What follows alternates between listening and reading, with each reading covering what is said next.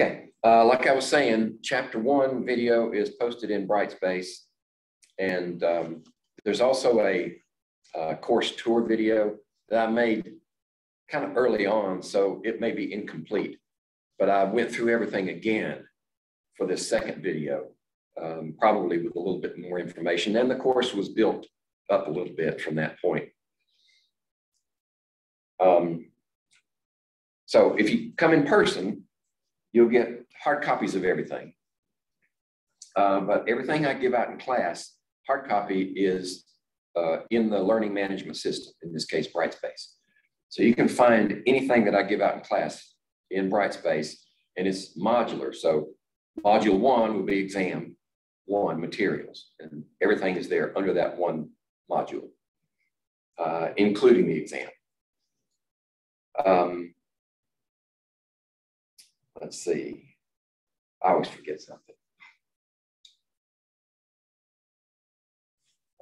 If I did, it'll come to me later. So today we're just going to run through chapter 2. Chapter 1 was sort of a really scraping surface description of chemistry and science in general. Now we're going to get into topics of measurement. There we go, measurement calculations. So let me turn this into a slideshow. We'll jump on our horse and ride off in every direction.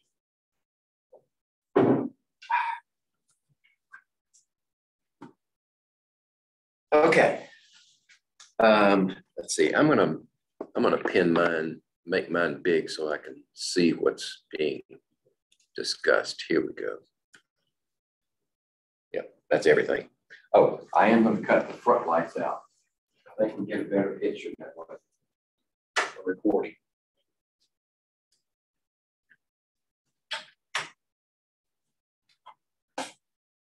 All right.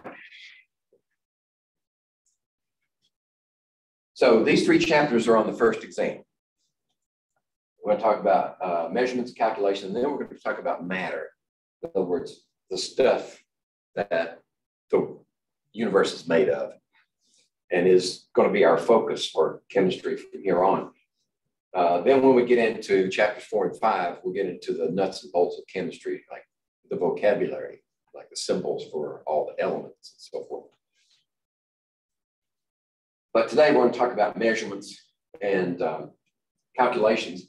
And this is just an outline. I usually don't stop here for very long because we're going to get to it anyway. But whenever we make measurements in chemistry or any of the sciences, let me get a fresh marker. I should have done this before.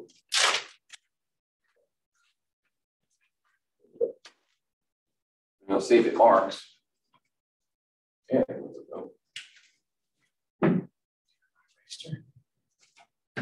okay. Sooner or later, in any of the sciences, chemistry, physics, biology, whatever they happen to be, you're eventually going to have to take some kind of a measure. And our first inclination is to jump. When measurement, we say measurement, we jump to length, which is normal. But measurement is broader than that. And when a measurement is made, 99% of the time, the measurement will include a number, which we call the scalar, and a unit. In this case, our example is a centimeter. So this represents 1 centimeter. Of course, it's a lot bigger than a real centimeter, but this is for illustration purposes only. And we have the number and the unit. And the unit of measure determines the magnitude of the measurement. In other words, in this example, the centimeter is bigger than the millimeter. So if you have 1, if I just say, I am, let's see, 70, I'm 71. You might think I'm saying I'm 71 years old. I didn't say that. I just said 71. Actually, what I mean is I'm 71 inches tall. So without the unit, you don't know. If I were in Europe or any place else in the world, actually, I'd report my height in centimeters. And I don't happen to know what it is. We can calculate it, but let's save that for later. The unit of measure is not just important, it's essential. Now, I said 99% of the measurements have a number and a unit. There are instruments now that I call black boxes. You put your sample in and it spits out a number. You don't know what's going on inside. I always sort of shied away from those types of instruments because I want to know how that number was arrived. Anyway, they can give you a number with no units. And if you understand how the instrument performs its function, then that number might mean something to you. But for 99% of the time, and for this class, all of the time, the numbers, a measurement is going to have a number in it. Okay, you got your first dose of my winded nature. I just talk. So it's a good thing we've got 2 hours to cover this topic. This is known as a quantitative observation. When you make an observation about some phenomenon in nature, it could come in the form of this quantitative, which means you have a number and a unit, or it could be qualitative. Oh, we got someone else being in. Oh no, that's just that's a reconnect. Okay. What we call qualitative observation. A qualitative observation, as opposed to a quantitative, is more descriptive. For instance, we might say what color it is, or we might say it's bigger than something else, or it feels hot. So in those terms, if it feels hot, then we can use a thermometer and turn that qualitative observation into a quantitative observation by measuring the temperature. Okay. Now, some measurements are huge and some are extremely small. And if we use a standard decimal system, standard decimal notation, our big numbers could cover like the whole board, and the small numbers could too, but they have a decimal and then a bunch of numbers after them.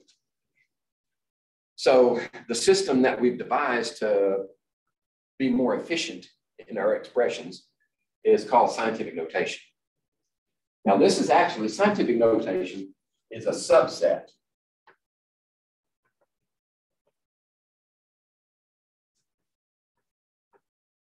of exponential notation. Right? So this covers a lot of ground, and this is very specific. Exponential notation just means that when you write your number, and this is always in the decimal system, right? Powers of 10. When you write a big number, you might have the ones, units, the tens, the hundreds, right? This is grade school stuff. So if we have a number that's got all 4 of these, like 4, 5, 6, 5, then you know what each one of these represents. That's 5. This is 60. This is 500. That's 4,000. Okay. But if it gets really big, then we may want to write that in, I should have erased it. We'll use this example.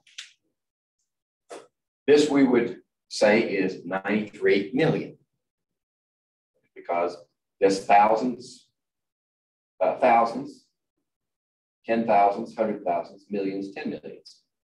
So 93 million is this number. If we write that in exponential notation,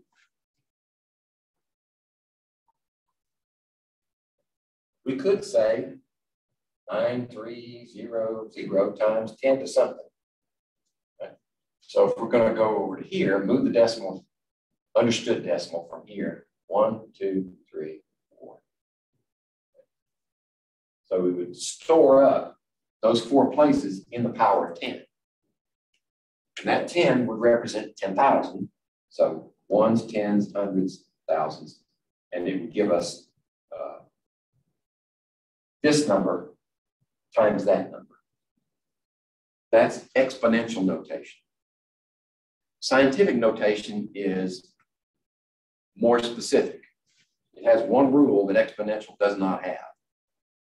And that is this number, which is called the coefficient, must be between 1 and 10. Right? If this number gets to 10, then you store that back up here in that power, and then this becomes 1. So actually it's from 1 to less than 10. So this number then would be written, well, like it shows you here, 9.3 times 10 to the 7. Right? 9.3 times 10 million would give you 93 million. But this number can be reduced to power of 10. Right? We've got 1, 2, 3, 4, 5, 6, 7 zeros, 10 to the 7th power. That is scientific notation. And it's all based upon the fact that this number right here must be between 1 and 10. Okay? That's how you go from standard notation to scientific notation. Coefficient identified, and that's the exponent. Okay? And I just told you what happens if the coefficient is exactly 10. If the coefficient becomes 10, then you reduce it. Let's just say, for example, you have 10 times 10 to the 7th. You have to change this one, move that decimal over one more. That becomes 1 times 10 to the 8th. Okay? So whenever you're going from standard notation to scientific notation, if you move the decimal to the left, you're storing up positive powers of 10. And that, I like to use estimation as a honesty tool. So if I take this number and I say this is 9.3 times 10 to the 7th, do I know that's right? Well, 10 to the 7th, 10 to the positive 7th is a massive number, just like this is a massive number. That helps me know that I'm on the right track. If I put a negative 7 there, that would be an extremely small number, and it just wouldn't jive. It doesn't make any sense. If this is massive and that was small, then we went the wrong direction. Okay? That's a form of estimation.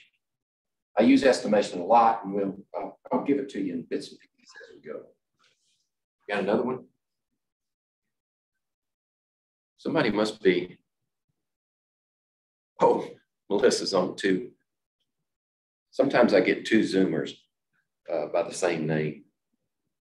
If you're using a video link and you can't get the audio to work, sometimes they call in on their cell phone and they can get both at the same time. Okay. So this will probably make more sense if we start to use it. Work lots of problems. In fact, I think I said this during the first video. Your 2 best friends in chemistry are curiosity. If you always want to know why something happens or how it happens, want to know more, that's good. And your second best friend is boredom. Because the way you learn chemistry is to work problems. If you work problems, and lots of them, you become more familiar. And if you become too familiar, it's like a friend that spends too much time in your house. Eventually, you want to get rid of them. You're bored with their company. If you're bored working chemistry problems, then you know them pretty well. Okay. Using scientific notation. Let's see. Well, that's true. Any number can be represented as the as a product of the coefficient and the power of 10. And it doesn't have to be positive, it can be negative. So very small numbers, and we'll have some examples in a second.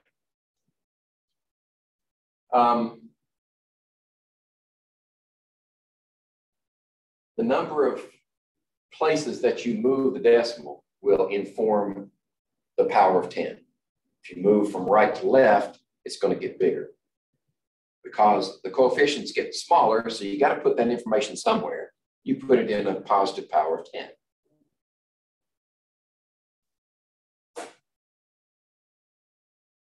Okay, here's an example. Right, 345. We move the decimal from here 2 places, so we store that information here. Right? If this gets smaller, then that has to get bigger. When you go from here to here, you see this gets smaller to go to there. That means this has to get bigger. And it works the other way too. Say if we had 0.0345, like that. So we would move the decimal place to the right, and this number would get bigger. The coefficient would get bigger, right? 3.45 is bigger than that number. So this has to get smaller by what? 2 moves. -2. Okay. There's some other examples here. Right, their examples 0.067. So here the numbers getting bigger for the coefficient, so that has to get smaller. So if you move the decimal to the right, that makes this one bigger. And this one has to be a negative power. Now, in a few minutes, we're going to go backwards. We're going to take these numbers and make standard notation out of them. And there's really no mystery. It's like I said, if you take this number and make it smaller, that one has to get bigger. If you want it to disappear, then you can use up both of those places and move it 1, 2. Put a 0 there and a decimal. And you get that number back. And here, one of my pet peeves. I don't know, they must teach this in grade school or high school. To write a number like this, 0.0671. That's wrong. Anytime you have a 0 floating out here on its own, it's got to be bracketed by another 0. I call those orphan decimals. If you give me an orphan decimal, then your answer's wrong. And I'm sorry, if you learned it that way from your public school teachers, then I'd have to get all of them together in the room because I wouldn't want to tell each one individually and just tell them you're all wrong. Okay. So here's another example, 7,882. First of all, you got to find out where the decimal is. The decimal sometimes is explicit, like our decimal number, 0.0671, and sometimes it's understood. In this case, it's understood to be right there to the right of the 2. Okay, now you can move the decimal. Once you know where it is, you can move the decimal to the left, 1, 2, 3. So that makes the coefficient smaller.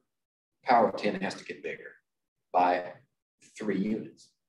So it's 7.882 times 10 to the 3rd power. Because you moved it 3 times, right? Yes. Okay. Yeah. You're taking the 1s, the 10s, the 100s, and stuffing them. Well, actually, when you move it to the right, you're into the 10s place. You're into the 100s place. You're into the 1000s place. Because 10 to the 3rd equals 1,000.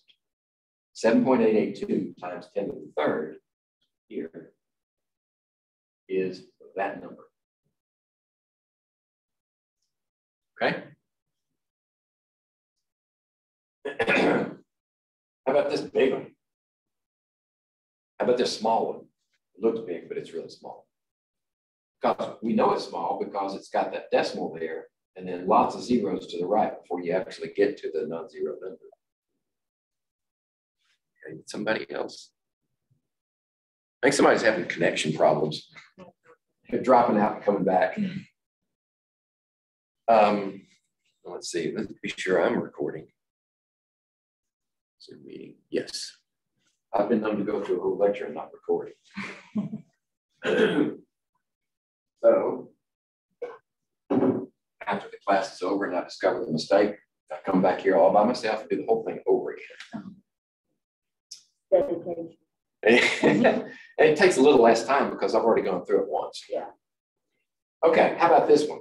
We're going to move the decimal to the right, correct? So this number, the coefficient now is going to be getting bigger by 1, 2, 3, 4, 5 places. So if it gets bigger, the power of 10 gets smaller, 10 to the minus 5. Right? So there's our coefficient, and there's our power. Okay?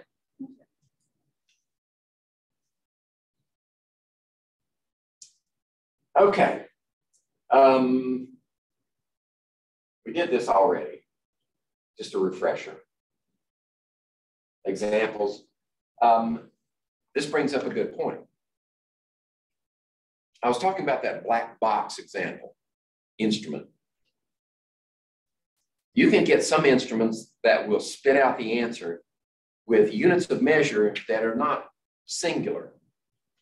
In other words, they may be combinations of units of measure, and the instrument does it all for you. This is an example of a compound unit. A joule is a unit of heat, and a second, of course, is a unit of time. Well, joule second is a valid unit. It's just joules times seconds, and that gives you a different unit than you would have with joules alone or with seconds alone. Now this happens to be a physical constant. Right? Your instrument can spit out the value with compound units, or you can get compound units from calculations. And we'll work on those in just a minute. Let's not muddy the waters too much right now. Just recognize that you can have compound units, and we'll leave it at that for the moment. Okay, so one thing scientists had to do early on, modern scientists, was we had to agree on the units of measure that were going to be used and what they were going to measure and what they mean, so that if I tell you, well, I'm gonna have to use the English system because I don't know what my mass is in kilograms. If I tell you I'm 205 pounds, you have sort of an intuition, an understanding of how much that is, because you know what a pound weighs. But scientists need to be more exact than that. We need to know exactly, in no uncertain terms, how big is a kilogram. A kilogram is what's called a fundamental unit.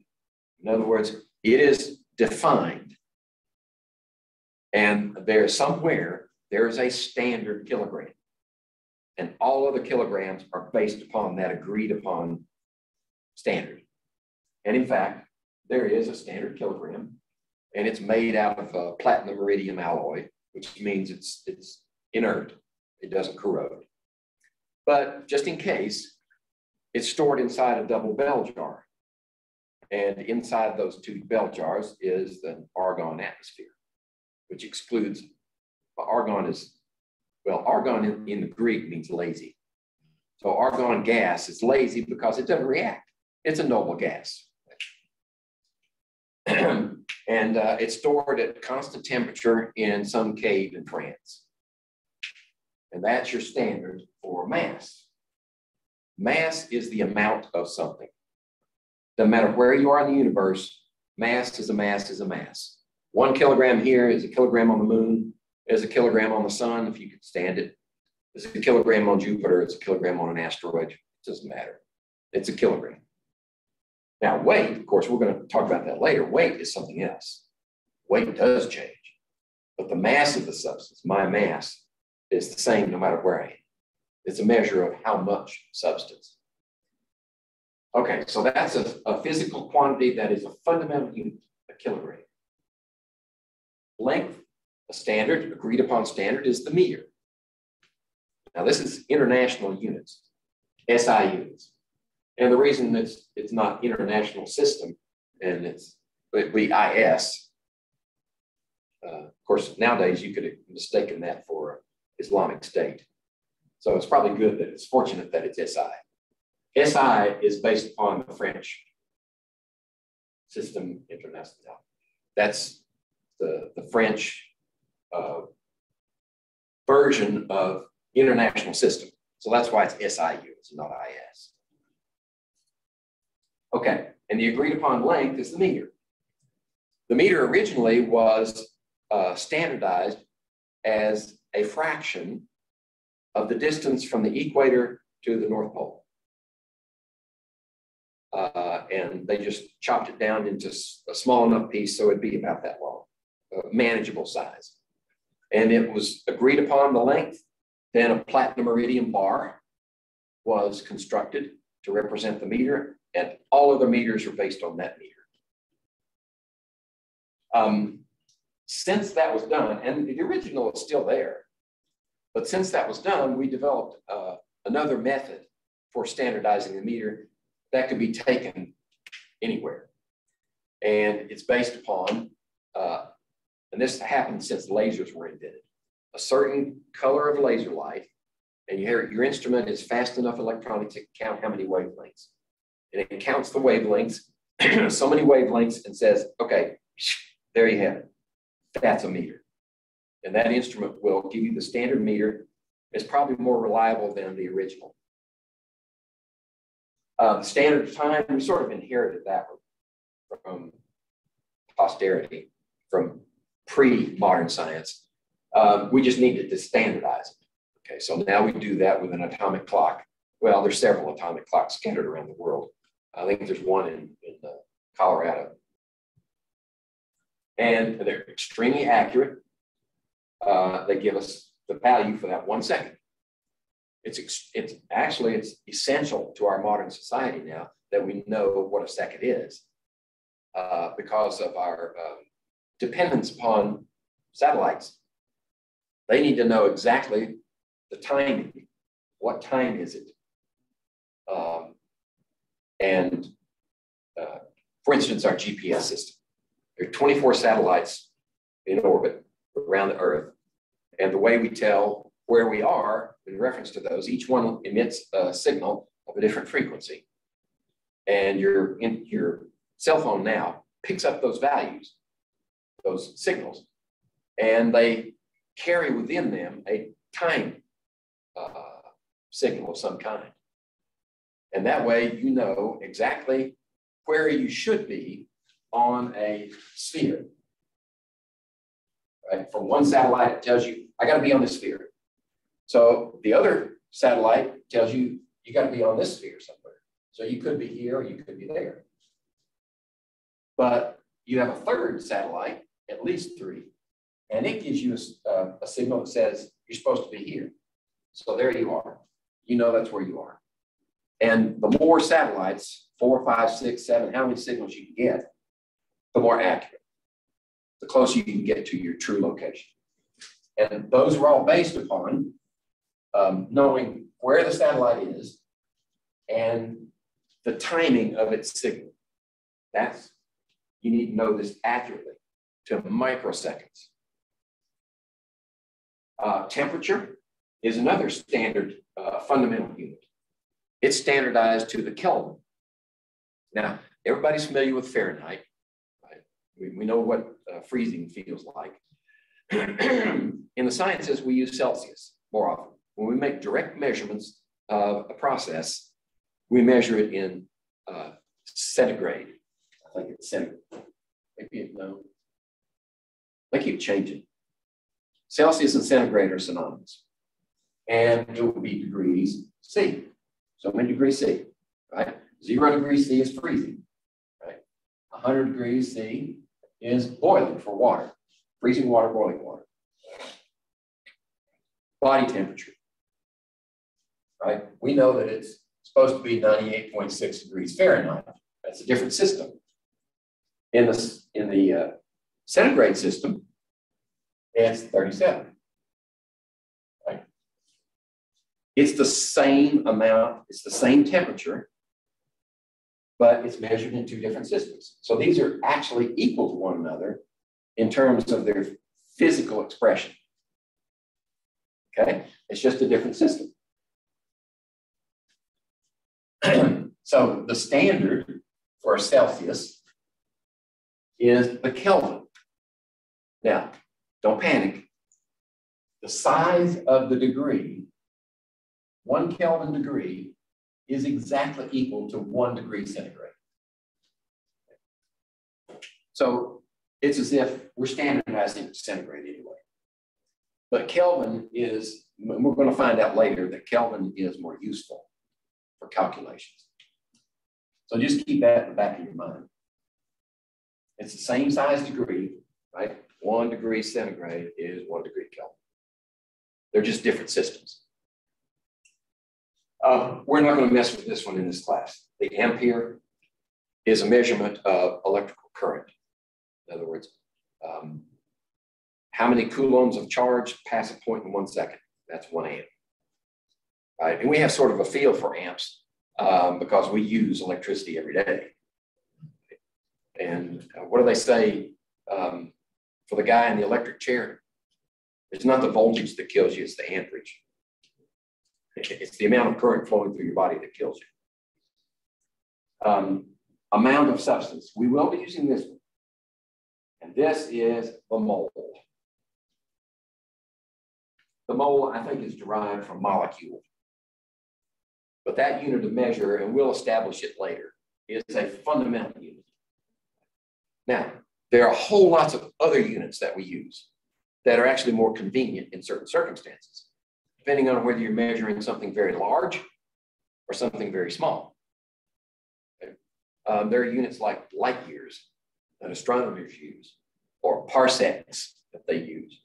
But if you're into microscopy and little things like bacteria and viruses, you may use, not millimeters, it's even smaller than that, micrometers. So what's the difference in those? They're derived units. Oh, yeah. No change. They're derived units. They're derived from these fundamental units. Right? So if we want to go from Beckley to Charleston, we know that it's, well, it's, for argument's sake, let's say it's 60 miles. That's just, depends on where you go in Charleston is what it is. But let's just say it's 60 miles. That would be, let's see, I can't do that in my head right now. I'm going to convert it to a metric unit.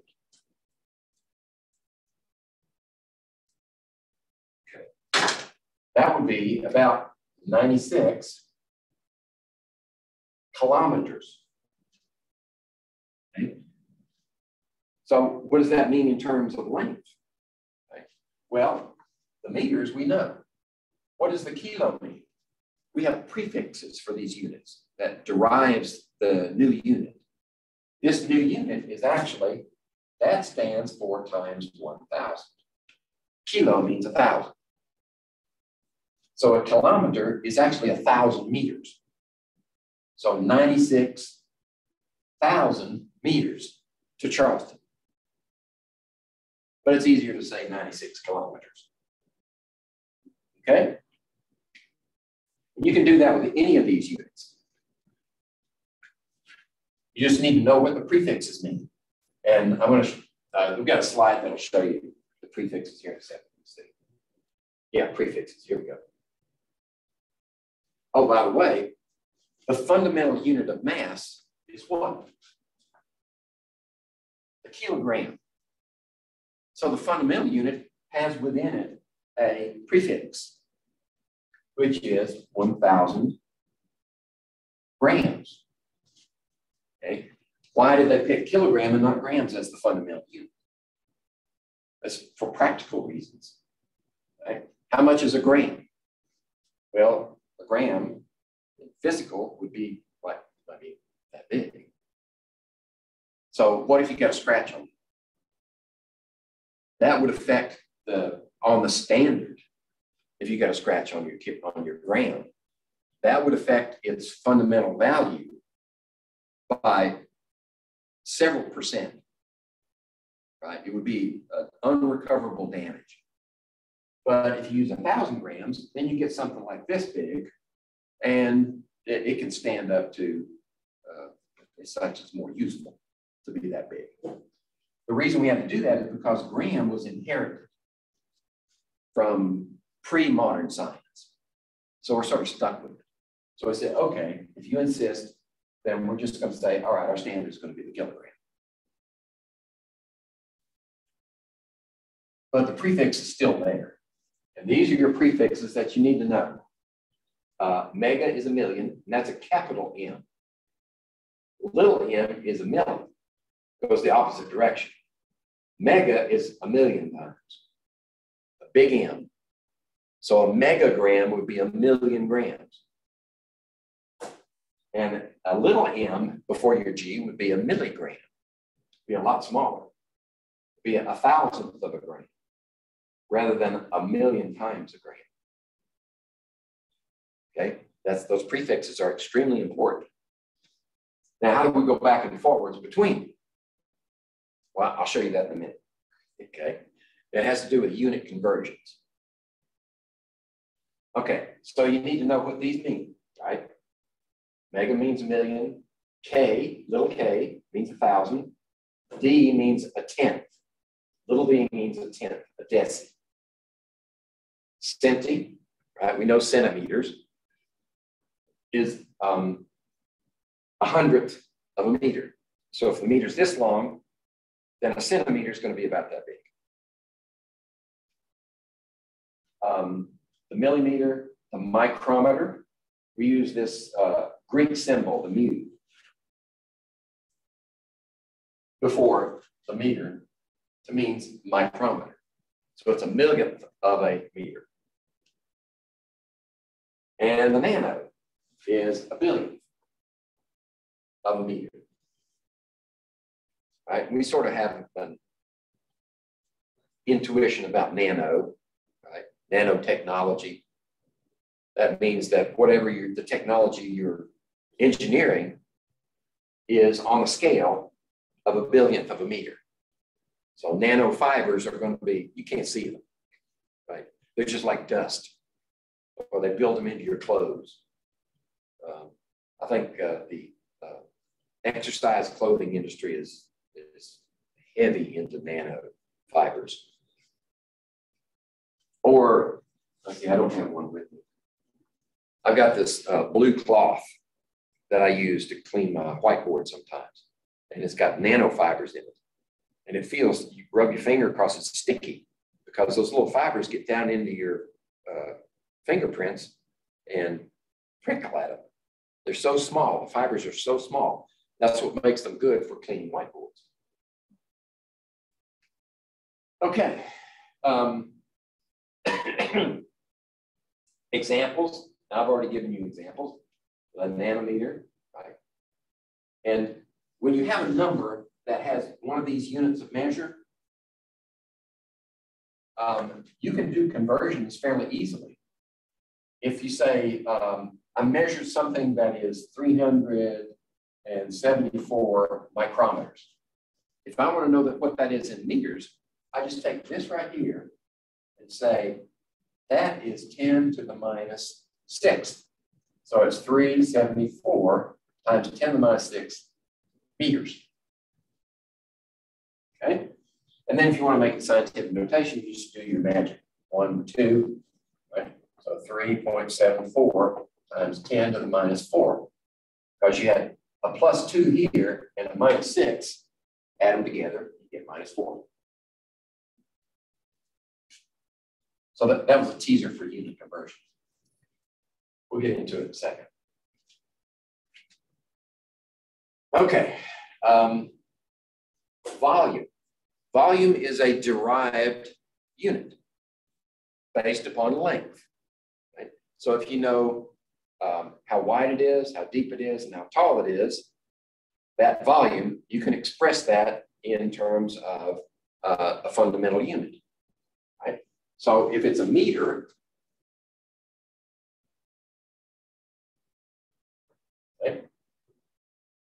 If it's 1 meter on this side, it's 1 meter on this side, and it's 1 meter deep, then you know how to calculate body. 1 times 1 times 1 is 1. But when you do calculations in the sciences, don't forget the units. If I say 1 meter times 1 meter times 1 meter, I'm multiplying the units, 1, but I'm also multiplying the numbers, but I'm also multiplying the units. So a meter times a meter times a meter is a meter cubed. Okay? You always have to consider the units when you're doing a calculation like that. So this blue cube is 1 cubic meter. And if we take a small part of it here, notice that this side is 1 meter, but it's subdivided into 10 units. So 1/10 of a meter is a decimeter. Right? A decimeter. Right? With our prefix. But go back. A decimeter, 1/10 of a meter.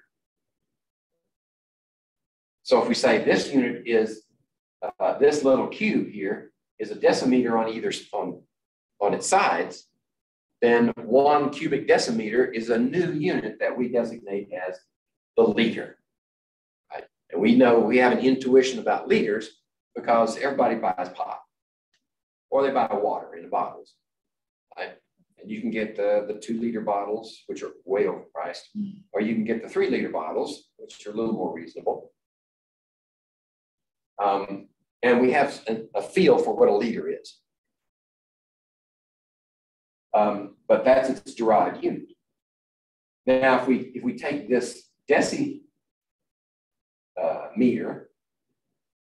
and we take that cube and we go on its side and subdivide it into tenths, then 1/10 of a decimeter is a centimeter, because a centimeter is 100th of a meter, which is 1/10 of a decimeter.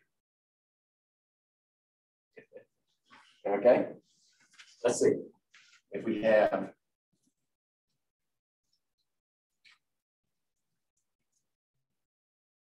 Let's say we have a meter. And let's see. Not quite a meter, but it's close enough. So if this is 1 meter, and we take 1/10 of that, let's see, that's a half, maybe 1/10, like that. This is decimeter. Okay. If we take 1/10 of that, it'd be like this. That is a centimeter. So a centimeter is 1/10 of a decimeter, and a decimeter is 1/10 of a meter. So a centimeter is 100th of a meter. Right? Because you took 1/10 of a tenth. 1/10 of a tenth is 100th. So the centimeter, the centi, equals 10 to the minus 2. So it's 100th of a meter. Okay? And this centimeter, if we have that little cube there, that little cube is a milliliter. If this is a liter, then how many milliliters are in a liter? Count up all the squares, right? You'll sit here forever and count squares. Well, it's actually 1,000 milliliters. 1,000 little squares in here make up that liter. So, a milliliter, milli is 10 to the minus third. So a milliliter is 10 to the minus third liters. Right? I just took that milli and put it here. 10 to the minus third liters is a milliliter. So I'll go the other way around. How do you get back there? Right. How many of these does it take to make a liter? Well, I'd have to multiply that times 10 to the third, because positive 3 and minus 3 is 1. So then we get liter. It's liter. So 1,000 milliliters is a liter. Okay? All right, that's volume.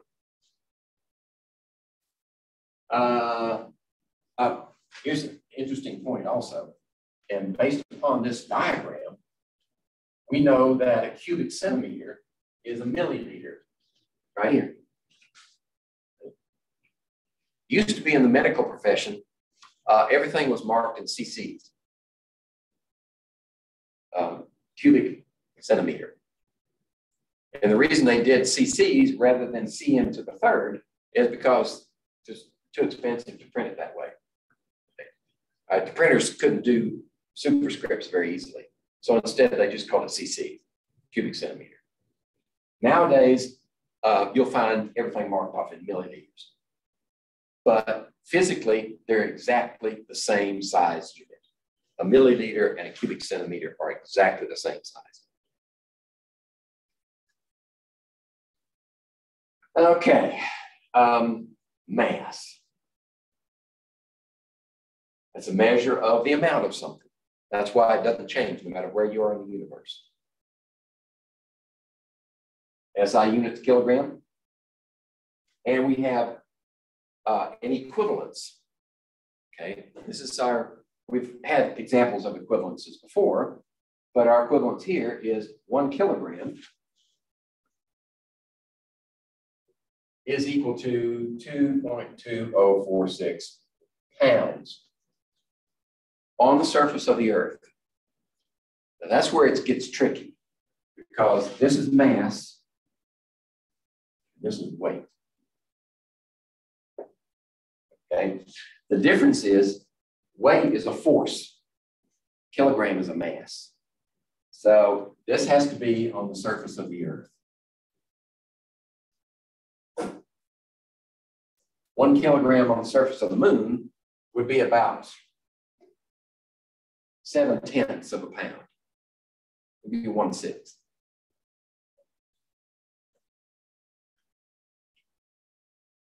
So that's just a word of caution. We're equating two things that are measurements of two different things. But mathematically speaking, it doesn't matter. When you use this equivalence for the purpose of converting units from one system to another, then it's valid. It's mathematically valid, I should say. Or you can go backwards. 1 pound is 454 grams, rounded off. And we'll talk about rounding in a minute also. So how did we get that? Let me not jump into it yet. I think I want to save that till we get to unit conversions. But I'll show you how that's arrived at in a few minutes. And we measure these things using a balance. This happens to be a microanalytical balance.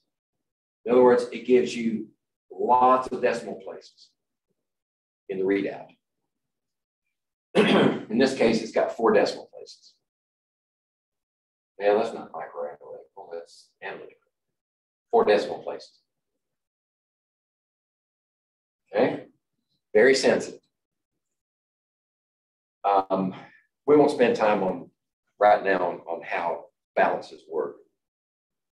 Go back through the history because we just don't have time.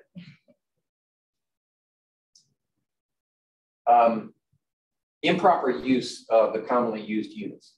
Which ones do not make sense of these selections? Okay, a gallon of milk is equal to about 4 liters of milk. Okay, let's see. We know what a gallon is. We know what a liter is. Our intuition says a liter is about like that, about like this. Right, those little liter bottles. Okay, if you put 4 of those together, yeah, that's pretty close to a gallon. And if you're a label reader like I am, go through the grocery stores and spend half your time reading labels, you'll notice that milk now is marked off in both gallon and liters. If you look on the side of a gallon jug, it says 3.8 liters. So 1 gallon is exactly 3.8 liters, not about 4. A 200-pound man has a mass of 90 kilograms. Well, what do we say? A kilogram is 2.2 pounds. So 2 times that is about 180 plus a little extra. Yeah, that's reasonable. See, I'm using estimation. You don't have to get the number exactly right. We're just trying to make sense. This makes sense. based upon estimation. A basketball player has a height of 7 meters. Okay, meter is what? Got that? 7 times that? I don't know any basketball players that are that tall. So that one's wrong. How about a nickel? It's 6.5 centimeters thick. So a centimeter is what? It's about like that distance between those two marks, something like that. 6.5 of those. So is your nickel that thick? I don't think so. Okay. So intuition and estimation tell us that these last two are unreasonable. I had a friend of mine. I lived in Baton Rouge, Louisiana for 13 years. Most of that time going to school. And my neighbor was a student in mechanical engineering. And he told me stories. It amazed him that so many of the students in his classes would work out problems based upon what they knew in the chapter they were studying. And they'd slap the value down because it was fill in the blank. They'd slap the answer down and it was wrong. And they never thought to check to see, does this make physical sense? Right? I've got a bow. He was working with compound bows as a special project. I loaned him a piece of equipment to do his measurements. And you say, well, maybe it takes a 150-pound draw until it lets off, and then it's maybe 25 pounds. Okay. These students would do a calculation that would determine that it takes 3 million pounds of force to pull that bow back. Doesn't make any sense. But they didn't think to estimate and ask themselves, is that sensible? Did I make a mistake in my calculations? You know, and go back and no, they just slapped it down and got the wrong answer. So estimation can keep you honest. Okay. The topic of uncertainty. Let me see, where's my, I'll keep my hard copy open too so I can.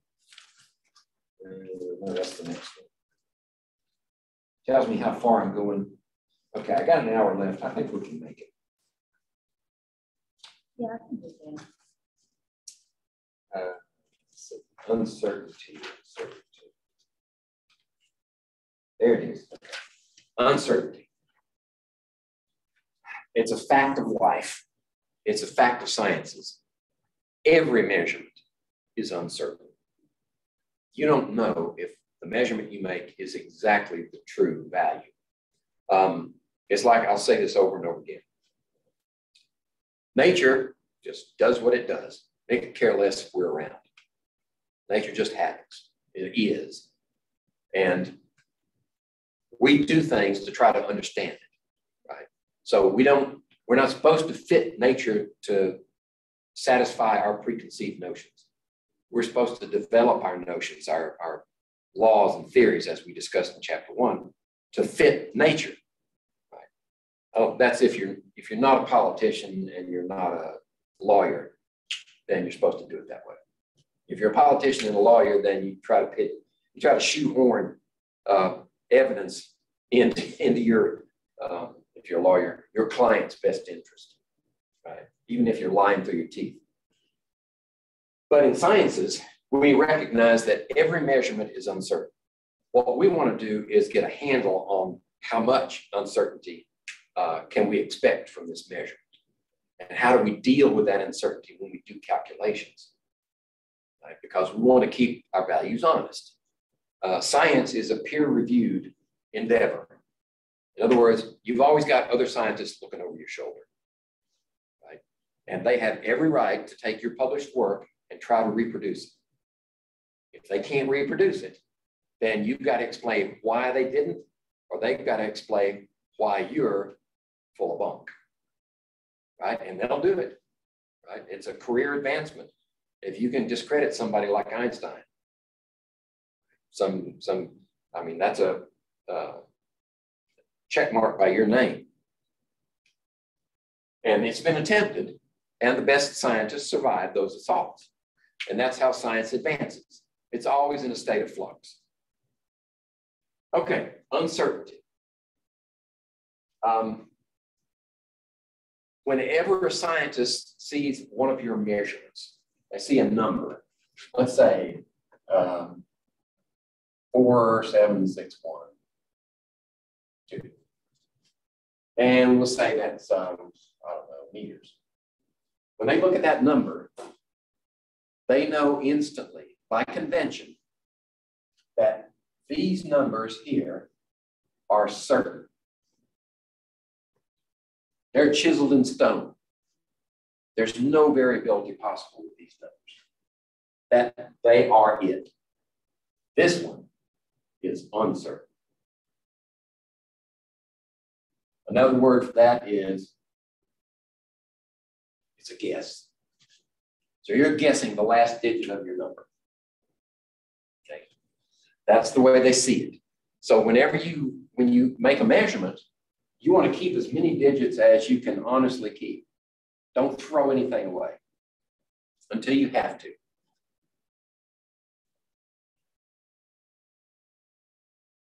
Okay. We're going to be kind. It's an estimated number. It's not a guess, it's estimated. So if we're measuring the length of this nail, and we look at here, we say, okay, this is in centimeters. So it's 1 centimeter, 2 centimeters, not quite 3. So it's between 2 and 3. Okay, say it's between 2 and 3, somewhere in there. Okay, so do we have any other markings there that we can use to give us exact values? Okay, yeah, as a matter of fact, we do. Okay, if we look at this blown up version, we know that between 2 and 3 is subdivided into 10 parts. So 1/10 of a centimeter is a millimeter, or a point. We could put 2 points on it. We want to put a number there. Okay, so we look at it really close, and it looks like we're 2.5678. Okay, so we have a mark on there that says 0.8 centimeters, but it's not quite 0.9. It's between 0.8 and 0.9. So we look really close, right? And that's misleading because there are no more marks in here, but it looks like it's halfway between the 8 and 9. So we say, all right, I'm going to estimate halfway between 0.8 and 0.9. This is my uncertain value. These are certain numbers. Those are certain digits, uncertain digits. And this will be in centimeters. Okay. I don't know why I keep that slide on there because it's misleading. This says that there is a mark on there for 0.5, which means that would be exact. And then we would have to add a 0 because it looks like it's right on 5. So I would add a 0 there. And the 0 would be uncertain and the 5 would be certain.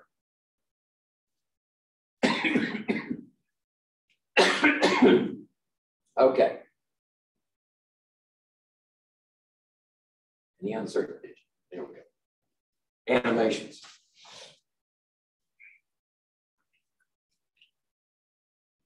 All right.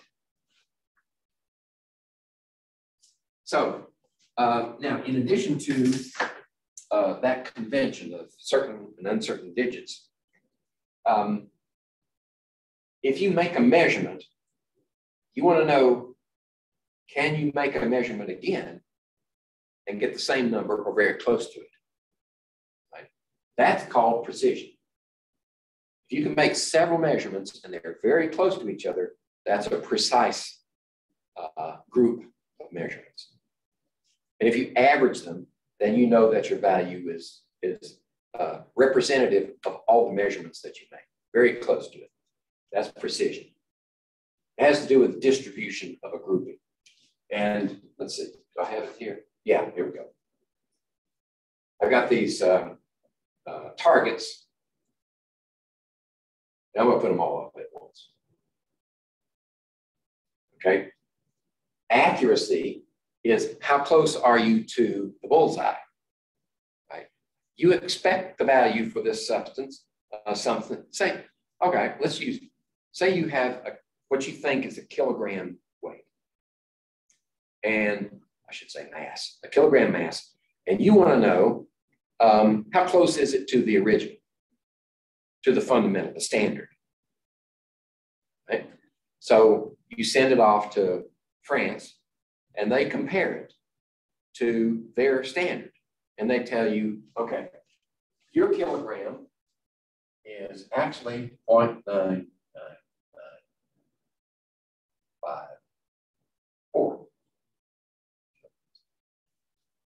So your kilogram is pretty close. I'd say it's accurate, right? Because there's not much discrepancy in the value. But if you sent that same one, it had a big scratch in it, and it happened to be 0.99503, I'd say that's inaccurate. Okay, so how close it is to the accepted value. Sometimes we say true value, but true values are awfully difficult to establish. So accepted value is probably a better term. So how close it is, and this can be determined for one measurement. It's accurate, or it can be determined for a group of measurements. How close is it to the bullseye, to the accepted value?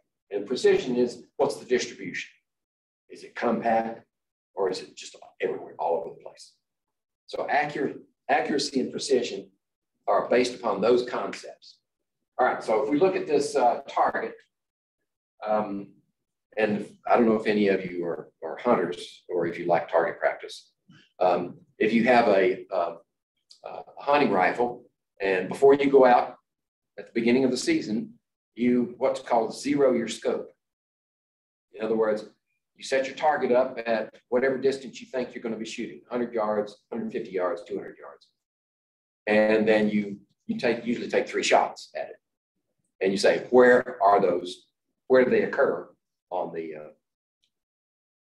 target? Well, if they occur off to one side, but they're real tight grouping, that's good. Your rifle is, the ballistics are precise if they have a tight grouping, but they're not on the bullseye. So you adjust your scope, and then you take 3 more shots, and hopefully, eventually, you get it down to where your grouping is right on the bullseye. Now you know you're going to hit what you aim at. Okay, in that case, once you've adjusted your scope, you should have both accuracy and precision. All of your shots are close to the bullseye, and they're really tightly grouped. That's where you have good accuracy, good precision. Okay? In the case where you have a reasonably tight grouping, this is not the best, but it's tight enough. That would be precise but not accurate, because the average of that puts it right in here somewhere. It's not on the bullseye. So that would be precise but not accurate. This one would be accurate but not precise. Why can we say it's accurate when it's over here, nowhere near the bullseye? We take the average. The average of these puts it right on the bullseye. So it's accurate, but not precise, because the grouping is spread out. And then you have the example where you're not accurate and you're not precise, right? You got these scattered all over the place. Average those together, you're out here somewhere, and it's a mess. This is one we really try to avoid. Sometimes in agriculture, which is my background, when you're running an experiment out in the elements, there's so many variables. It's very hard to get repeatable results. So you have to conduct your experiment over several years, which I did. My PhD work was over 5 years of field research. And what you hope for is even if your values are not precise, you can average them out and they'll give you an accurate answer. So this is agriculture. Okay. Now, what do we mean by significant figures? Now we're headed toward the place where we're going to use our understanding of uncertainty to help us calculate values, put two or more values together in a calculation, and determine how to express the answer honestly in terms of its accuracy and precision. So we need to count significant figures first. In other words, we have to know which of those digits are significant, which ones can we hold on to as we go through the calculation. Okay? And when we're counting significant figures, these are the rules. All non-zero integers are significant. So from 1 to 9, in any number that you have, say, let's make up another one. All of those are significant because they're not zero. Okay? We count all 4 of them. Okay, now here's 4 significant figures for that. Then you have zeros. You have non-zero numbers and you have zero numbers. Zeros depends on where they're located in the number. Okay? So the first class is if you have any leading zeros. So we're going to work from left to right. Say if you have leading zeros, let's say we have 0.04593. Those zeros are not significant. You can't count them. So we have 4 significant figures in that number. Okay? Example here, 2 significant figures there. Captive zeros. Those zeros that are in a number and they're surrounded by non-zero numbers. For instance, if we change this one to, if we put a 0 right here, that 0 is significant. It has to be significant because if we don't count it, then we lose that place, right? Tenths, hundredths, thousandths, 10,000ths. We lose the thousandth place. And we put 3 where it shouldn't be. So this one is significant. 1, 2, 3, 4 significant figures in that number. Okay? What if we have 2 zeros together? Like that. Bracket. Now we have 1, 2, 3, 4, 5 significant figures. So they just can't be a 1, basically, like off to the side where they could be. Right. These are not significant. These 2 are significant. Now, the other class is zeros to the right of non-zero numbers. Right? If we had a 0 out here, like that. Okay. There you go. Trailing zeros, it depends. Trailing zeros, if there's a decimal, an explicit decimal in the number, the trailing zeros are significant. So here's our explicit decimal. These are not significant.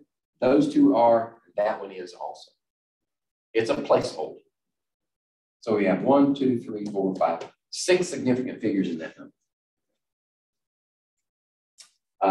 Let's see if I have some examples. Yeah, there we go. 2 trailing zeros, they're all significant because there's an explicit decimal. This one does not have an explicit decimal, 150. So that means that 0 is not significant. Okay, how do we make it significant? Suppose we intended that that 0 should be significant when we made our measurement. Put a decimal there. Now it's significant. It's understood. Understood decimals make that not significant. Explicit decimal makes it significant. Okay? That might not seem like much right now, but it will be once you start calculating. Okay, those are the rules for significant figures.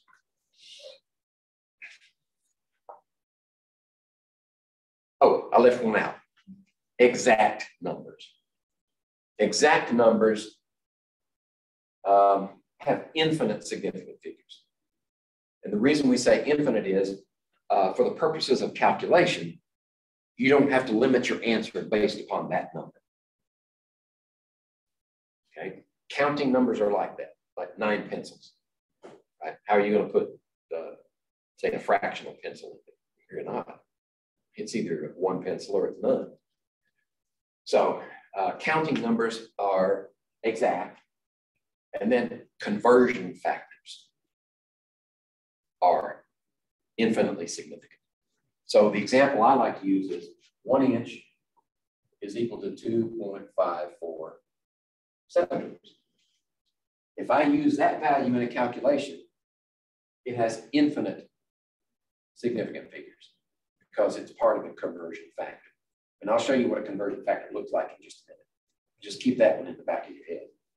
Conversion factors are always infinite significant figures.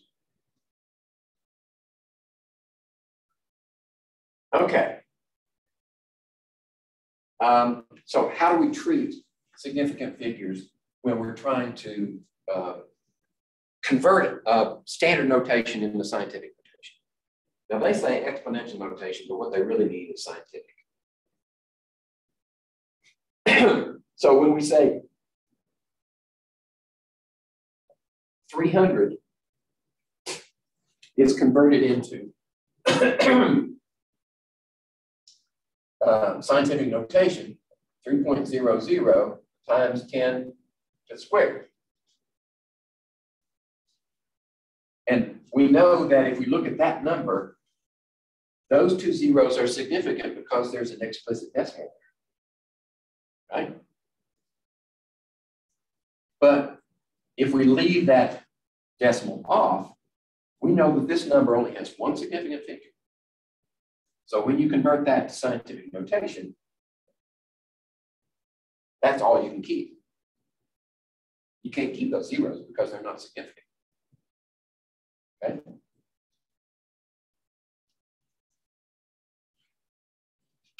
Let's see. The advantage of scientific notation is if you do it right, all you have to look at is the coefficient, and you know instantly how many significant figures are in that number. You can ignore that for the purposes of significant figures. Let's see. Okay, we're going to have to know how to round numbers. And this is a prelude to calculations, using significant figures in calculations. Because when you get your answer, you may only be allowed by the rules to keep so many significant figures. So you need to know how to round off your number to that number of significant figures. So the rule we're going to use is 5 or less, you round down. 5, less than 5, you round down. 5 and more, you round up. It's just simpler that way. There are a number of schemes for rounding, but this is good enough for our work.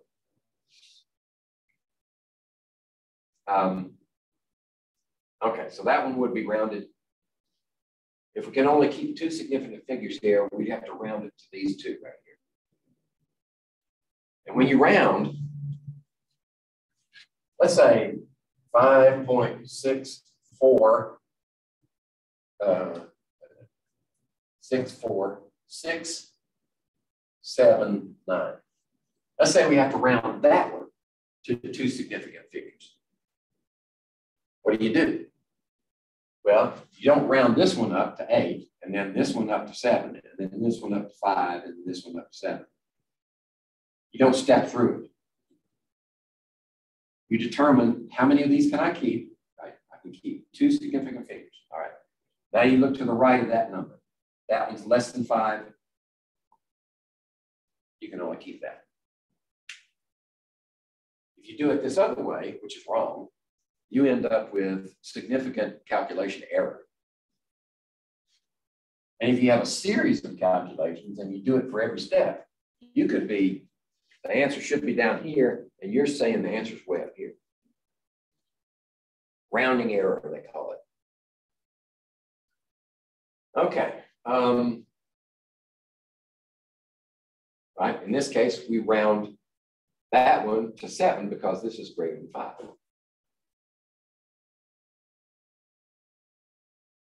Okay.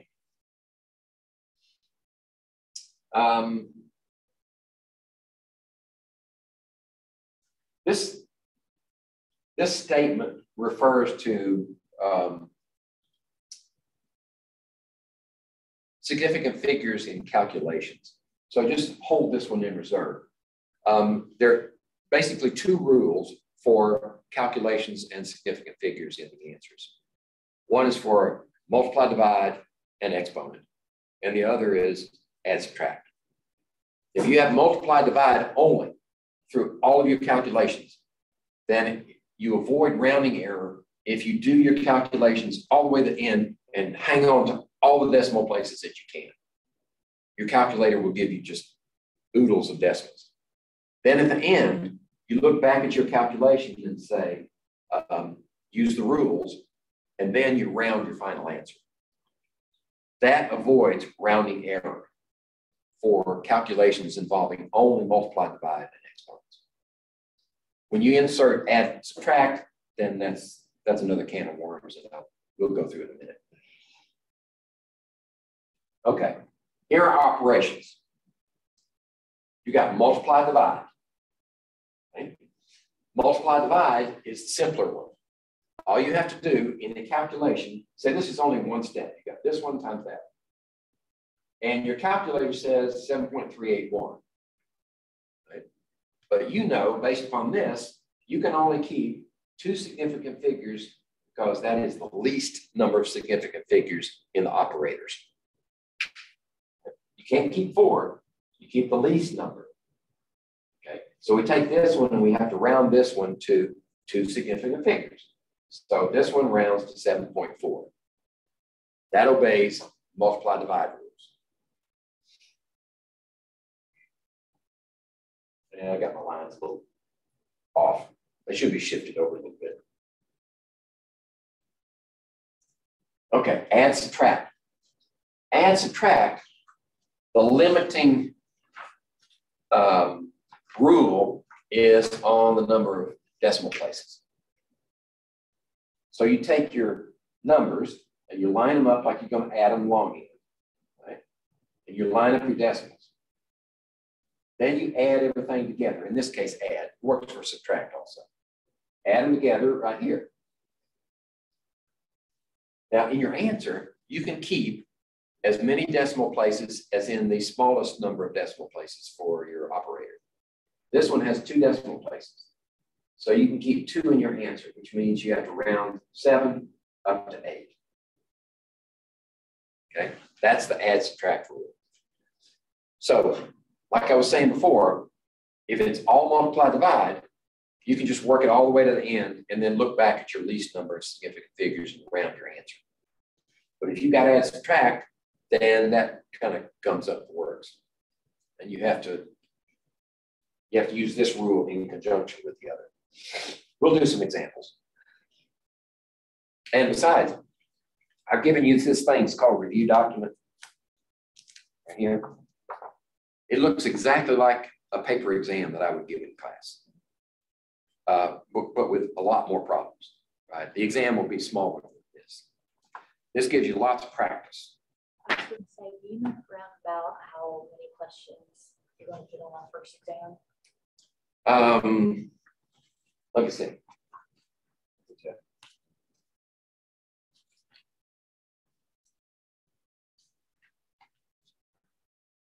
$54. No, $59. But they may take, I mean, if you work out these problems right here and you're comfortable doing all of them, then the exam should be a piece of cake. You should be able to sit down and do one like in 5-10 seconds. or you can do some in 5 and 10 seconds. Some of them may take a minute, but you'll knock them out pretty quick.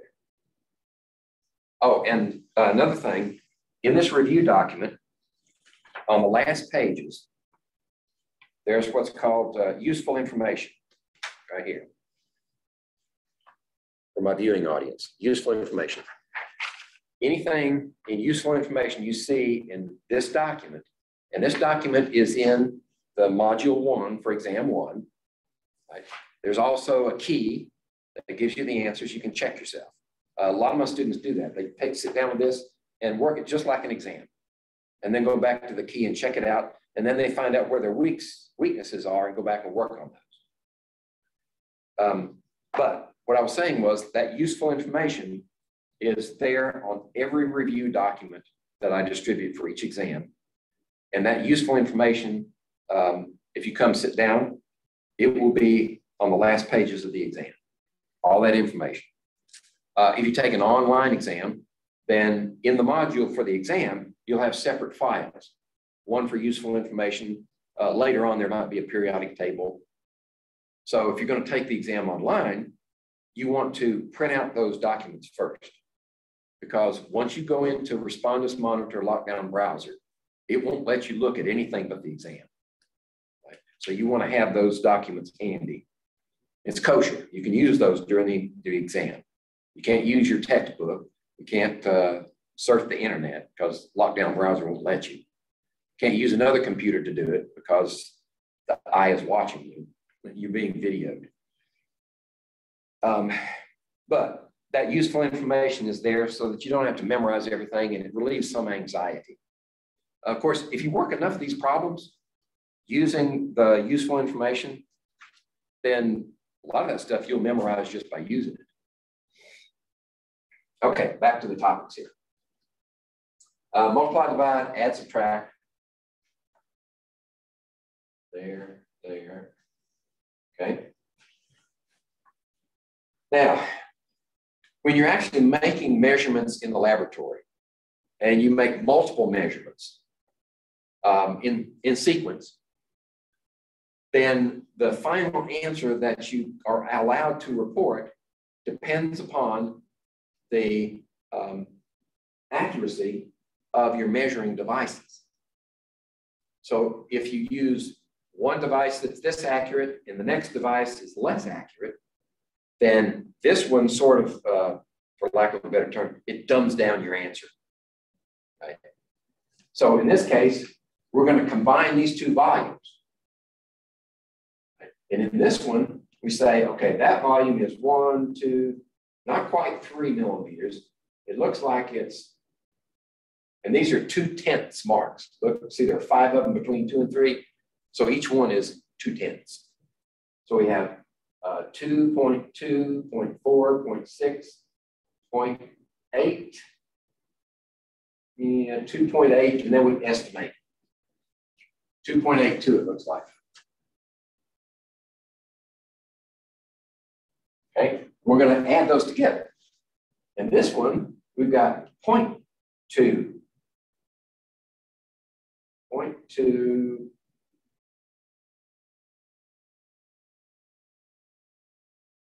0.28, 2, 4, 6, 8. It looks like it's right on 2.80. Let's see. Actually, I think the idea is here. I can't use that one. Okay, so for argument's sake, 0.28. Okay, let's do that. Let's say this is supposed to, it's, we can argue about it, but let's say it's right on the line. And this one is right on that line. Actually, what we should do is like this, that. Then when we add them together, right, 3.08, we can only keep like that. So this would be 3.08 millimeters. But for this example, they chopped off that one and that one, so we're actually limited to 3.1. I should have changed this slide before. the point of this slide is you're limited by the accuracy of the least accurate device.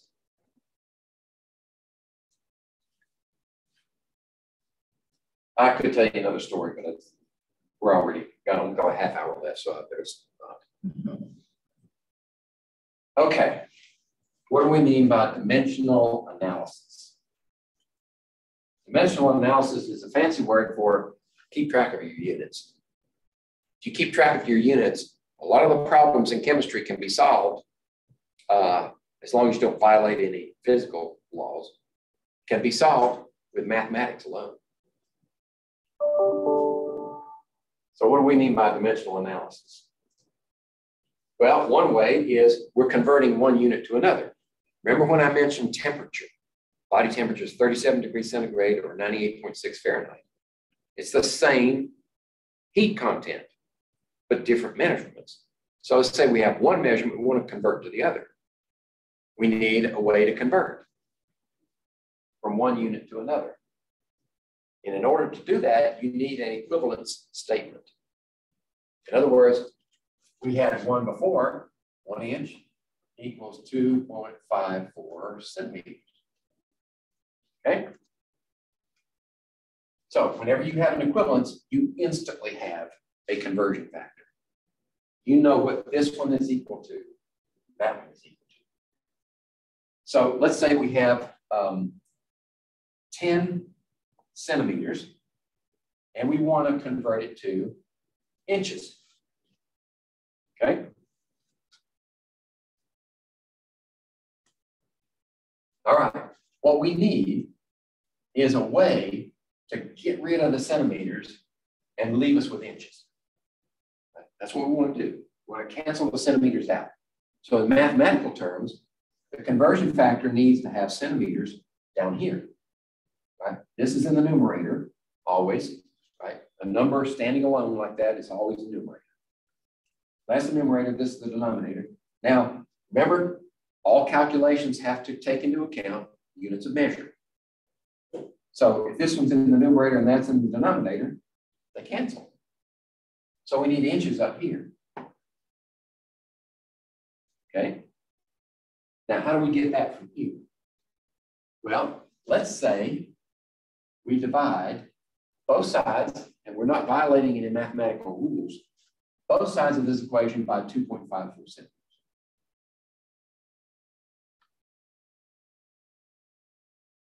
Okay, that's kosher.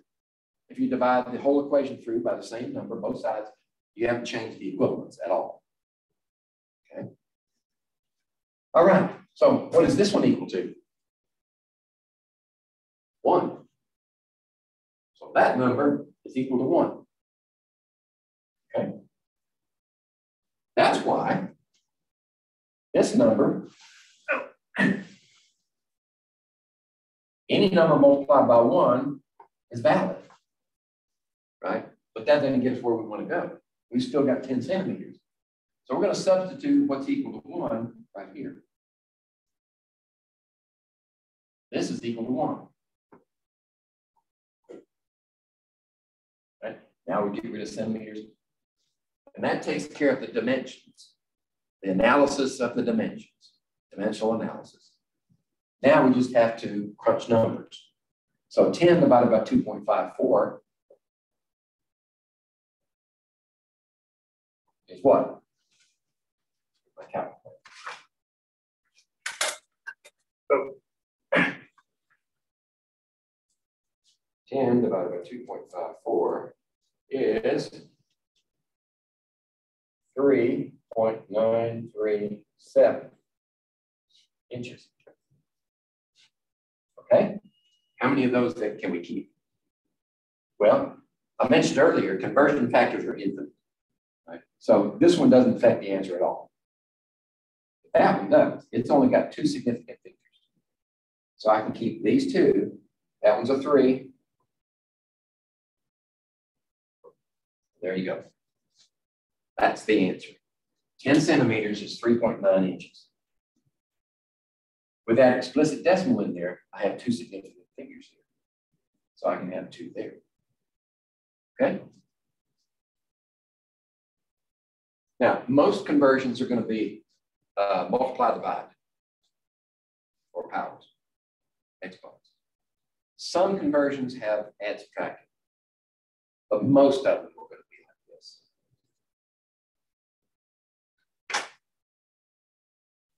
Okay, let's see. This is a conversion factor. Notice, if we wanted to go the other direction, say we had inches here and we wanted to go to centimeters. Instead of that, you would divide by 1 inch. Divide this by 1 inch over here. 2.5 centimeters divided by 1 inch is equal to 1. And that becomes your conversion factor. Notice that if this is a conversion factor equal to 1, you can flip it. Just put the denominator in the numerator, the numerator in the denominator. You still got 1, right? The inverse of 1 is 1. So whichever way you need the conversion factor, you can flip it. It just depends on which one you need to cancel and which one you need to keep. Now, I think some of my students learned conversions by the picket fence method. So they had 10 centimeters here, and then they needed something over here of centimeters, inches, and then if they could go on and on. Right? And that's fine, that works. I like parentheses, but if you're used to using the picket fence, that's fine, it works.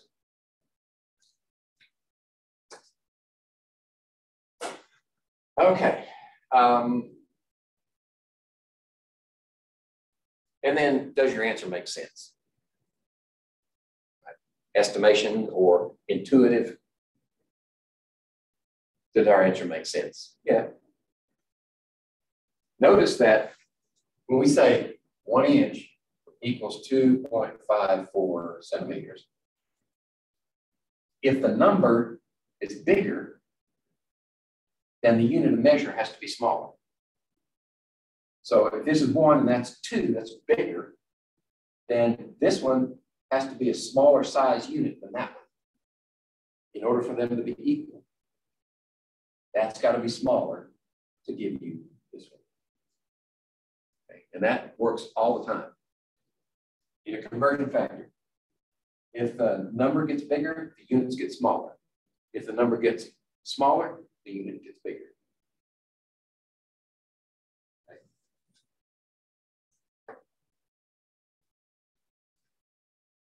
All right. Let's see, where do I stand with the hard copies? I want to be sure and get to all this stuff. So how many inches does this represent? Like, what kind of conversion factor do we need? We need to go from feet to inches. So we need this equivalence, 1 foot equals 12 inches. And then we need to arrange it in such a way that it cancels the feet and leaves us with inches. Here we go.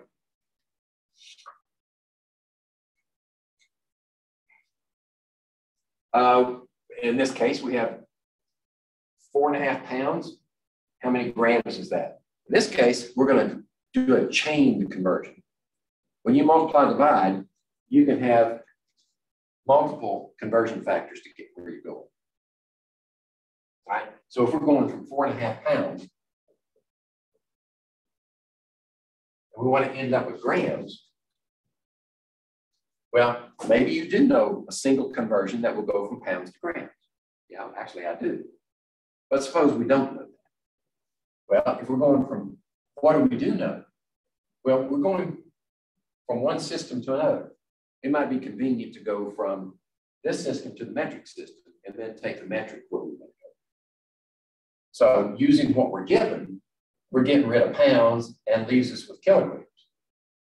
So we got 2.2046 pounds in 1 kilogram.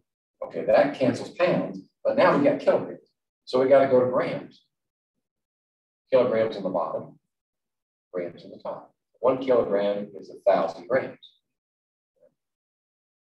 So keeping track of your units leads you to the right answer.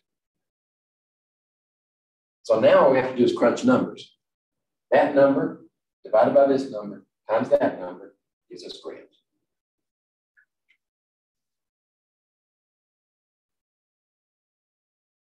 There we go. And that's in scientific notation. So when you're working problems on the review document or a test, most of my problems are multiple choice. So look at the answers and see, all right, in this case, what units does he want? Does he want it in scientific notation or is it standard notation? Well, if it's standard notation, then you don't have to go that far. You just write down the number. If your calculator is set up to spit out answers in scientific notation, you may have to convert. And that's another thing with your calculators. You're going to have to learn how to work those on your own. Sometimes I can help you, but my calculator is nothing like most others. Mine's a reverse Polish notation, which is, in the beginning, is kind of counterintuitive, but after you learn how to use it, it's powerful. In other words, algebraic calculators, you know, if you're going to do multiple calculations, very often you have to put parentheses in to make calculations. Nowadays, they're better with that. You can do a calculation and hit the equal button, and it's got a big screen, and it gives you multiple answers. So you can do one calculation, and then you plug in another one, plug in another one. So they sort of work their way around that. But with RPN calculators, the way they're set up, I do a sequence of calculations just as fast as you put the numbers in. Okay. Here's an example I give my students. Suppose if you've ever taken a road trip, what do you want to know? First and foremost, you want to know that you got enough gas to get where you're going and gas to get back. Okay, so what does that mean? That means money. How much money do I need to take with me to buy gas down and back? Or how much credit do I need to have on my card to get there? So we're going to do a calculation that takes you from New York to Los Angeles. Right, so what do you need to know? This goes back to problem solving. When you see something like this, what's the question? Right? The question is, how much money is it going to cost to get there? Right? It's not implicit in the wording, but you know you've got to do that. You got to find how much money it's going to cost. So what information do you need? Well, you need to know how far it is, one way, and then double that for both ways, plus add a little buffer for driving around.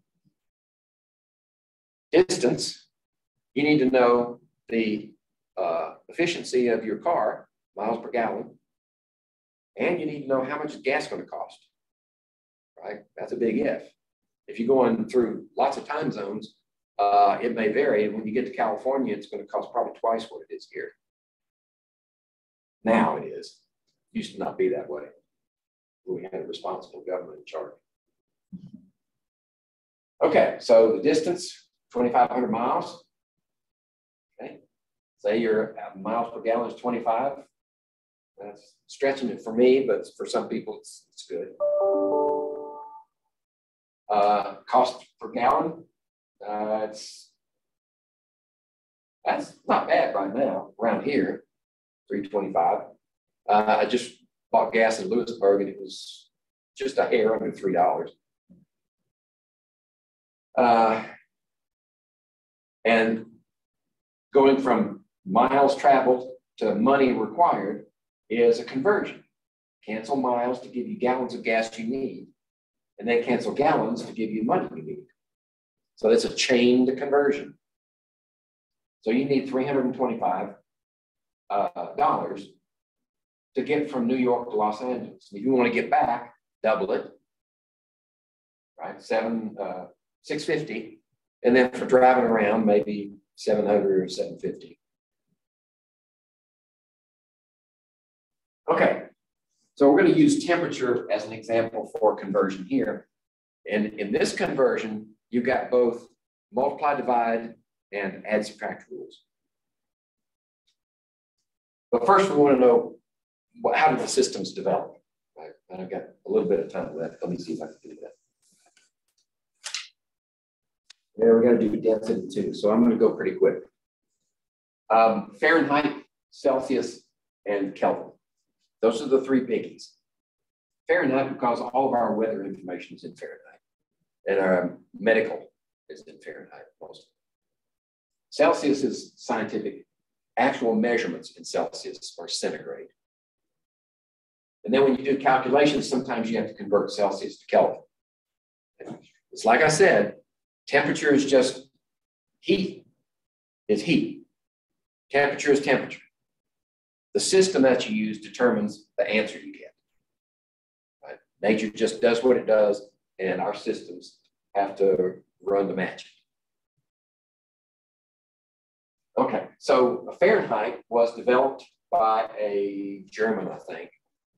And his interest, and this is in chronological order, his interest was in biological systems. So he wanted a system of measurement that would bracket in living systems. Right? So I had a physics teacher in high school that told me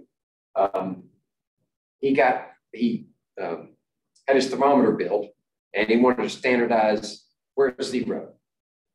So he made the coldest thing he could, ice and salt, and he called that zero, right? So freeze ice cream. And then he said he wanted to know where 100 was. So his wife was mad at him about something. She was hopping mad. The face was red. He stuck the thermometer in her mouth, and that was 100 instead of 98.6. That's a story. But be that as it may, freezing point of water is 32 degrees Fahrenheit. Boiling point is 212. Right? And there are 180 units between those two. So you divide those evenly, and that's the size of your degree Fahrenheit. On the Celsius scale, Celsius was interested in chemical reactions and their temperatures. So he stuck with freezing point of water and boiling point of water, which could be very easily reproduced in any lab to standardize your thermometers. So those were his, 0 to 100 degree units. So you can see that the Celsius travels 100 degree units in this gap, whereas Fahrenheit travels 180 units. So the Fahrenheit size degree is going to be smaller, but it's because it takes more of it to get to the same location as Celsius does. And then Kelvin is simply the same size degree as Celsius, but the 0 point is moved. The 0 point now is absolute zero. Absolutely no heat, no molecular activity whatsoever. Now, that's imaginary. We can't get there, right? But it's calculated. And then the rest of the system is the beauty of the Kelvin system. We can focus on one thing, is the sign. Kelvin has no negative signs. They're all positive. Whereas Celsius can have some negative degrees, Fahrenheit can have some negative degrees. When you start doing calculations in chemistry, those negatives can really get in the way. So when we do calculations in chemistry, most often we have to convert to Kelvin so that we have all positive numbers.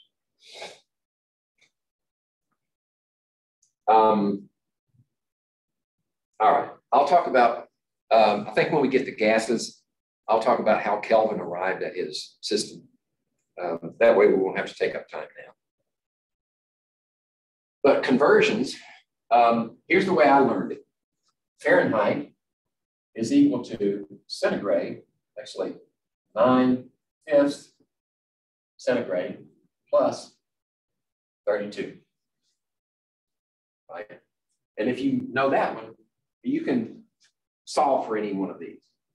Right? This one right here is the same as the one I just wrote. This 9/5 is 1.80. Okay. If you have centigrade, you plug it in there, do the calculation, and get Fahrenheit. So for this one, you use add subtract rules. and then combined with that one, you get, no, multiply, divide, and then add, subtract. So that's a combination of rules for significant figures.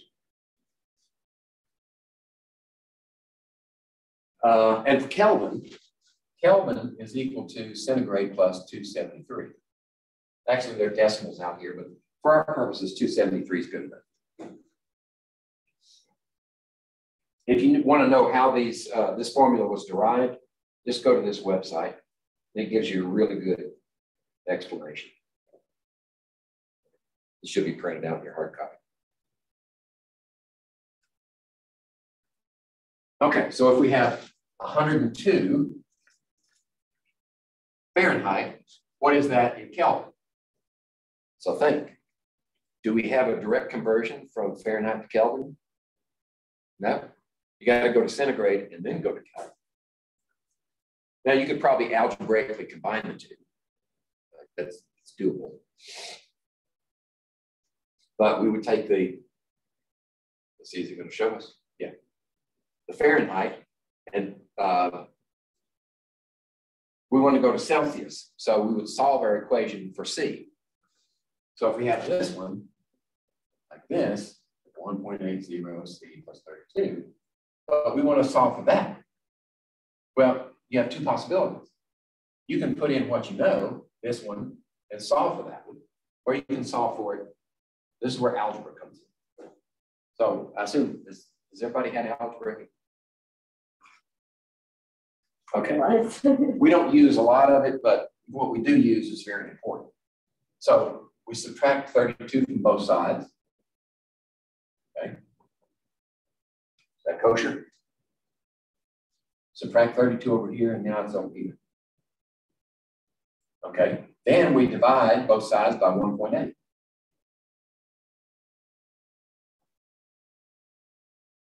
And that's Celsius. Now you can plug in Fahrenheit and solve it for that question, for that value. And that gives you centigrade, 39 degrees C. Now to go Kelvin, you add 273. And Kelvin is 312. Okay?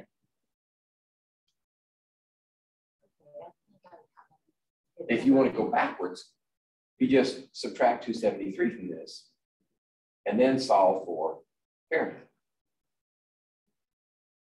You go both ways. Oh, this is an interesting problem. Since Fahrenheit and centigrade are two different size degree marks, they don't have the same slope if you plot them. So somewhere they're going to intersect. So at some point, the units might be different, but the number will be exactly the same. So at what point on the scale is centigrade value equal to the Fahrenheit value? Well, all we have to do is say, all right, if they're equal, then they're both equal to some variable x. X centigrade, x Fahrenheit are exactly equal. Right? So if that's the case, then this is the expression. We just put an x there and an x there. Now we've got an equation in one unknown.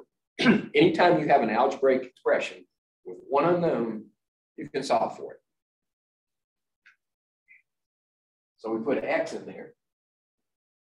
And here, okay, there's x, there's x. Now we solve for x. So at what temperature are they both equal? X equals minus 40. Minus 40 degrees Celsius is equal to minus 40 degrees Fahrenheit. And I know what minus 40 feels like, because I used to work in a hotel and restaurant supplier. So we had a meat prep department where they cuts beef and other types, and they had ground meat hamburgers. And we had frozen products, and we had dry goods, and we had a blast freezer. So if we're going to make hamburgers and we want them to preserve for a long time, the best way is to freeze them really fast. And that way they maintain their freshness better when they're thawed out. So we had a blast freezer at minus 40 degrees Fahrenheit.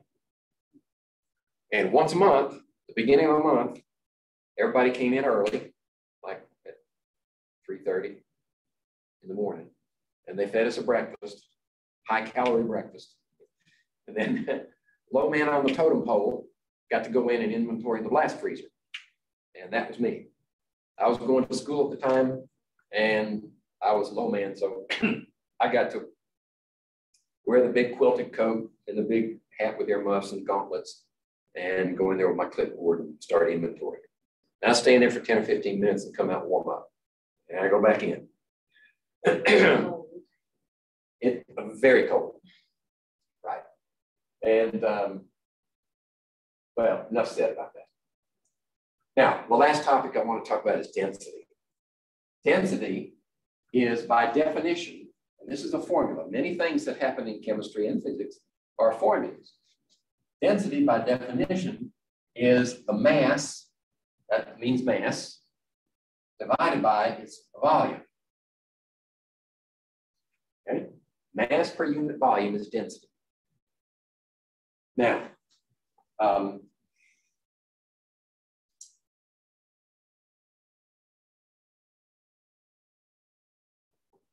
intensive versus extensive values.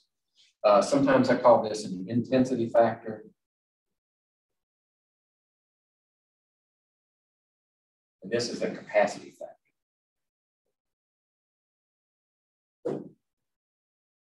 When you see a value, you can look at it in these terms.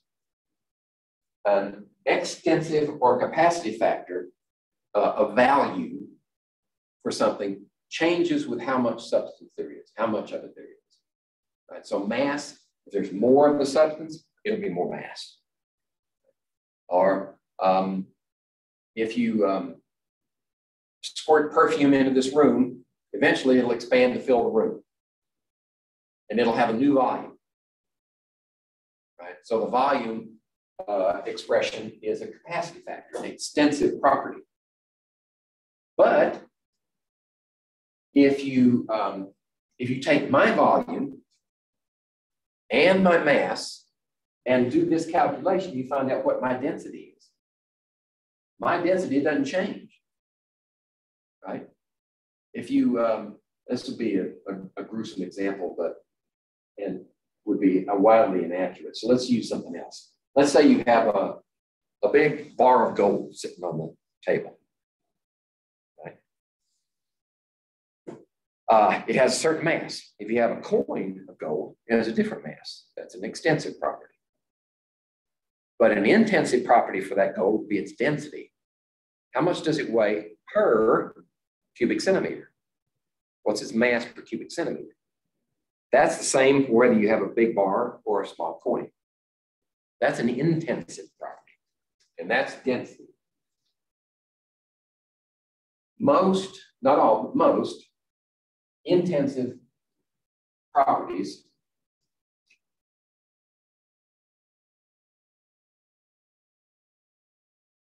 are ratios. Right? They'll have at least 2 units. So for this one, for solids, the units of measure will be grams per cubic centimeter volume. For liquids and gases, we say grams per milliliter. Notice that grams are the same, but the centimeters and milliliters are actually equal to. So this unit will have the same number, right? Okay, and that is an intensive property.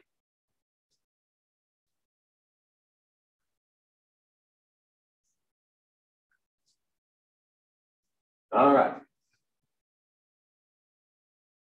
So there's an expression of density. Now, how do you find the density of a regular object? If you have an object that is a regular shape, like a cube, the volume is going to be height times depth times length. That's easy. That's volume. But what if it's an irregular object? We usually measure the volume of irregular objects by displacement. So this woman is going to jump into that tank, and notice the water is at this level first. Then when she jumps in, As long as she's completely submerged, then the difference between where she was and where she is per volume. Okay, that's volume by difference. You can do that with any object that doesn't absorb a lot of water. Like a rubber stopper we use in the lab. Some of our exercises will do the density of a rubber stopper by difference. Get the mass on a balance and then the volume and do your calculation. But there are some things that you can't do that with water, like sodium metal. You take a chunk of sodium metal and throw it in water, it doesn't just sit there, it reacts with the water. Violent reaction. So you would have to drop it into mineral oil and get the difference because it won't react with oil. Okay.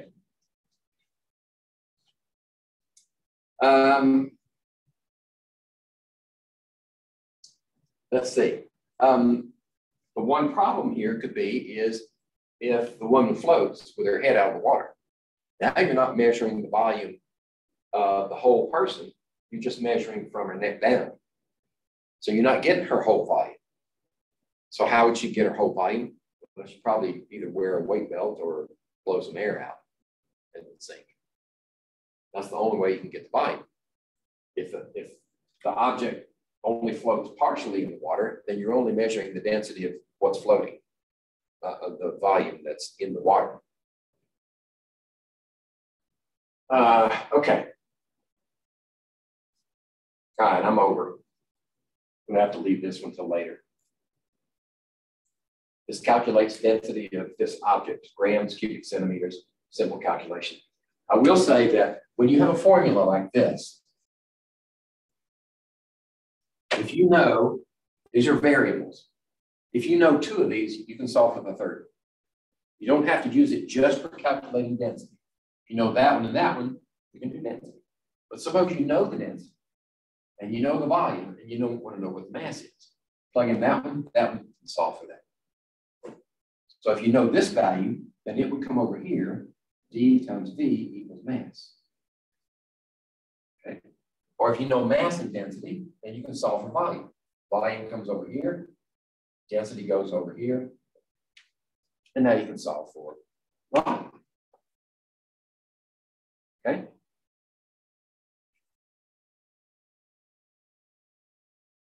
And that's what we're doing here. The unknown is mass. So we solve for that. Let's see. If the volume is not in the correct units of measure, right? This is in liters and that's cubic centimeters. Now you're going to have to make the conversion here between liters and cubic centimeters before you can do the calculation. Okay. So always keep track of your units. That's part and parcel of dimensional analysis. Okay. So we end up with 125 cubic centimeters. Then do the calculation of density, 1.95. Now, if we put that object in water, is it going to float or sink? This is Archimedes' principle, so it's really not chemistry. Density of water at 1 gram per cubic centimeter. Anything that's denser than water will sink. Anything that's less dense than water will float. Right? So this is going to sink. Okay. Let's see. This takes the formula and rearranges it to find out the volume. So mass divided by density equals the volume. So this is how much water it displaced, but the question wasn't how much displaced, but what's the new level, right? If we started off at 50 milliliters, what's the new level? Well, it's going to be 50 plus the volume that you put in there. So it'd be 58.37 or 58.4. We had to round it off because we can only keep 3 figures. Oh, by the way, the one thing that we didn't show in the add subtract rules is What if you don't have an explicit decimal point? How do you line up your numbers?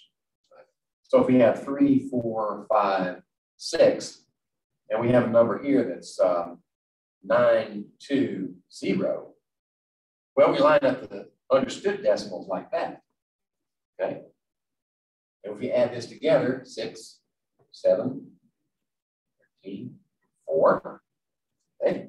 How many of those can we keep? Well, that's not significant. So we have to go like that and round it 4, 3, 8, 0. We got to keep a 0 in that place. Right? Otherwise, it's 438 and not 4,380. And that's how you deal with numbers that don't have an explicit decimal. You line up the implied decimal, and then you limit to the significant figures. Like that. Okay? I think I've got an example or two in the review document. There's also in the learning management system, Brightspace, there should be practice, online practice exams that you can do. You don't have to use Respondus Monitor to take them.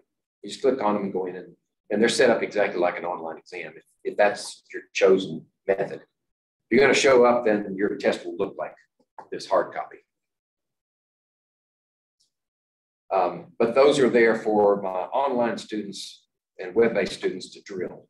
You can drill those practice tests and get comfortable with using that method of taking the test. Okay, that's it. Chapter 2. Tuesday, we'll do chapter 3. And then Thursday, we'll do a review. And then the following Tuesday, we'll have an exam. Any questions, comments, complaints? Okay. Mm-hmm. Yeah, the real learning takes place when you work problems and you exercise that muscle up here between your ears. So say, as long as you're available when I need you. Yes, and this, there's my schedule, right? There's a copy of it on Brightspace. And my office hours are in this dark red section. This semester, I'm going to Zoom all of those. So you can get to me during those times easily by Zoom. If that doesn't fit your schedule, then contact me and we can set up a personal meeting. Okay, that works. And just the motto of that story is, don't wait till the last minute.